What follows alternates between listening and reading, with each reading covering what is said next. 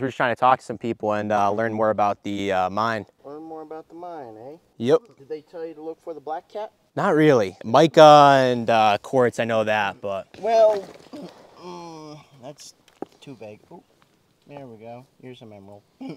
Notice, like, here's a little bit of emerald in here. You notice the kind of the black cat? We're actually doing a video on mining for emeralds out here in North Carolina, so we're just looking to learn more and get some wisdom.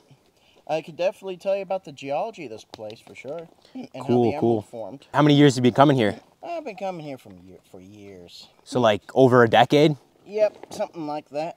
Wow, very interesting. And I mean, this here I'm wearing, it's pretty much this piece is Mecca. This is something I dug, cut, and wire wrapped. Wow. Emerald, garnet, and black tourmaline. That looks sick. What's the biggest emerald you ever found here? Maybe something like that. Okay. They tell you a reason to look for the black caps, particularly the feldspar and whatnot. You've noticed yellow beryl, right? Yellow beryl, blue beryl? Yeah. Well, that tends to be the core of the pegmatite. So, anyways, the geology of this pegmatite is, I believe this is part of the spruce pine complex, but this intruded into this mafic schist. Okay. You know what the term mafic means?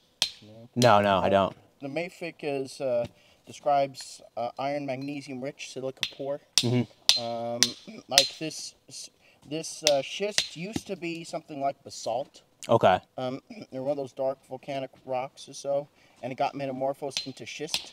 And then along came partial melting of metamorphosed sedimentary units, and the spruce pine complex formed from that. Okay. And this part of the pegmatite, which happened to be beryllium rich, hence the barrels, intruded into this mafic schist. Okay. And it so happens that in mafic rocks, you have elements like chromium and chromium vanadium, and especially chromium is necessary to get emerald. If you have a green beryl and it's not colored by chromium or vanadium, it's not emerald. It's green beryl. Emerald. Oh man, look at that. Oh. Did you find something? Yeah, I just found one laying on the ground. Oh, massy. It's a big one too. Sick. Not bad. Yeah, I was just poking around here looking for cap rock. You know that's see the cap rock is what he said. There's that biotite cap I mentioned to you, and I mean that's honestly, honestly that's how I've right there. Yeah, Yep. that's how I found most of my emeralds.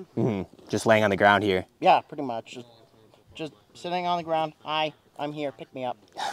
So you just have to look for like that dark top and then like the quartz or whatever underneath it? Well, feldspar, the white feldspar, some quartz too, but I think the feldspar is a little more important. Like there's smoky quartz here too, but I haven't found much emerald near the smoky quartz. Like this right here, you see it? So you got a little bit of biotite. I mean, this isn't the best piece in the world. This is just what I could find on the ground. Take it with a rock hammer, smack it open a few times, see if there's anything inside it. Take a look. That's usually how it goes. There's nothing really inside it. And you just keep walking around. You see the cap rocks like that. Just pace back and forth. And eventually, you will find one, or you'll just find one laying on the ground that somebody left as they went. I found molybdenite, I found torbanite, I found apatite, all those. Columbite. There's even lithium in there, like lepidolite and green tourmaline. Found a little bit of good. Oh, actually, that's that ain't bad.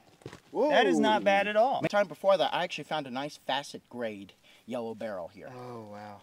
Yeah. I don't think I've seen a facet grade before here come out.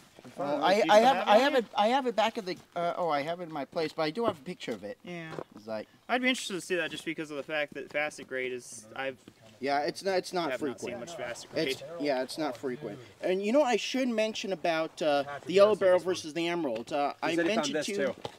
Oh. Hi, you're finding a lot of really nice yellow beryl out there. That is really...